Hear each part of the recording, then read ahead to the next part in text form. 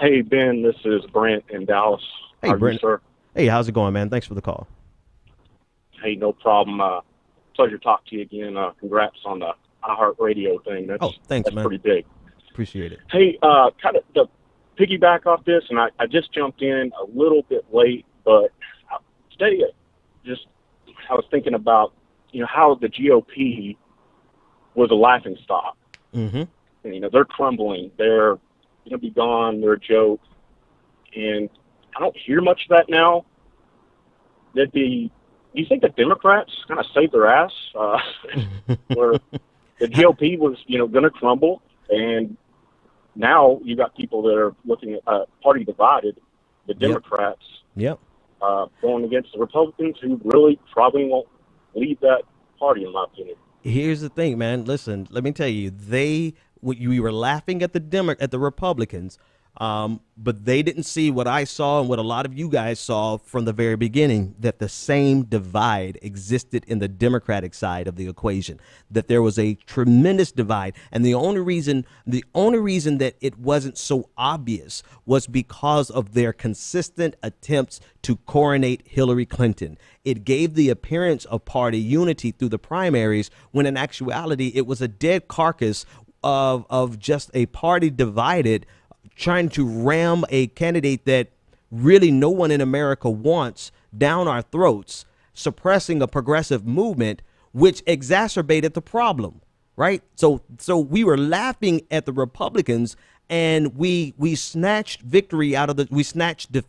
the jaws of victory. This could have been an easy destruction of the Republican Party in a significant way, right? They would never have disappeared completely, but they could have gone off the map for a little while, especially with Donald Trump at the helm. But Donald Trump, being a smart enough man to put smart people around him to play this political game decently, understood that now he can outflank Hillary Clinton from the left. And so he no longer has to be the buffoon. He simply has to play good politics. And he's starting to do that. That is terrifying. And so now we're faced with an option of a man who's obviously unstable, right? Donald Trump is just obviously not stable, but he is going to play this game because he played the Republican side of the equation so well. Thanks for the call, man. He played the Republican side of the equation so well that they couldn't stop him. So why in the earth do we think for one moment he's not going to play the game of the general election just as good?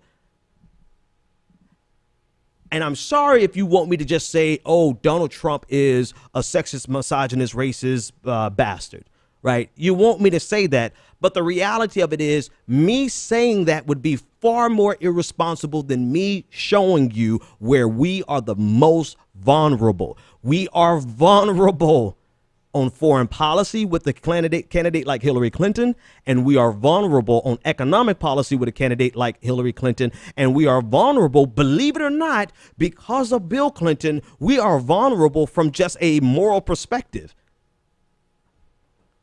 And so if you want somebody to just say, hey, Donald Trump, go to hell, Donald Trump, you're what's this tweet from my girl, and I'm sorry, that's a colloquial, sorry, my woman, or no, that's even worse. Somebody I admire and am upset with. There's a tweet from Elizabeth Warren again, going after Donald Trump about being a small man and saying if you want somebody who's just going to beat the war drums, go see Elizabeth Warren. But she's not going to expose the reality that we are extremely vulnerable. And when I say we, it's everybody who thinks Donald Trump would be a nightmare. And that includes some Republicans. And now we don't even have a candidate who's insulated from that insanity. Imagine, and I got to get off Donald Trump because I got a lot to talk about tonight. But imagine his only attack against Bernie Sanders being the Red Scare. He would have to go back to the right on everything to make sure he fuels enough Red Scare to drum up enough support. But because he's potentially not going up against Bernie Sanders. We'll see how California pans out. Make sure I think the deadline is tonight at midnight. Make sure you register to vote. But because he may not be going against Bernie Sanders and he gets to go up against somebody like Hillary Clinton, he understands that he can corner her from every side of the chessboard, and he can do it for the next 5 months. And you think that the stuff that he said in January is going to make a hill of a beans difference? God, I went back to the old school on hill of beans. Do you think it's going to make a hill of bean of difference for people who are just tuning in come August?